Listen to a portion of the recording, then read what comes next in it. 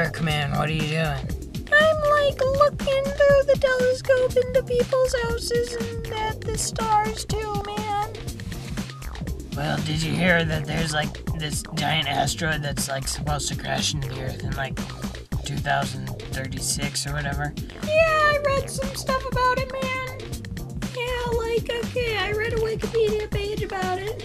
It's called the 99942 Apophis. It was discovered June 19, 2004 by Roy A. Tucker, David J. Tholen, and Fabrizio Bernardi of the NASA-funded University of Hawaii Asteroid Survey from Kitt Peak National Observatory in Arizona, man. Anyway, the next close for us was to be computed on Friday the 13th, April 13th, 2029. And then it was supposed to possibly strike on Friday the 13th, also April 13th, also Friday the 13th, 2036. It's 4 football fields long, which is a fourth longer than the Hindenburg.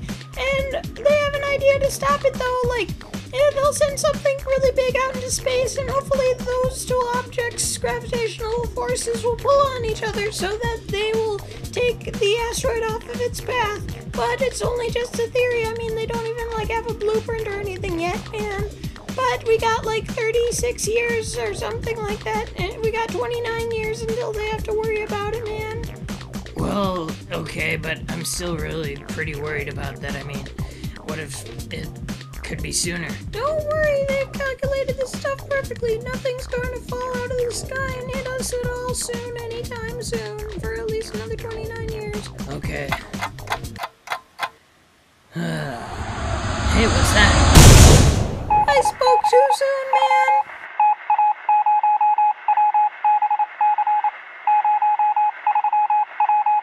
That Morse code is pretty weird. Good thing I recorded it with my tape recorder.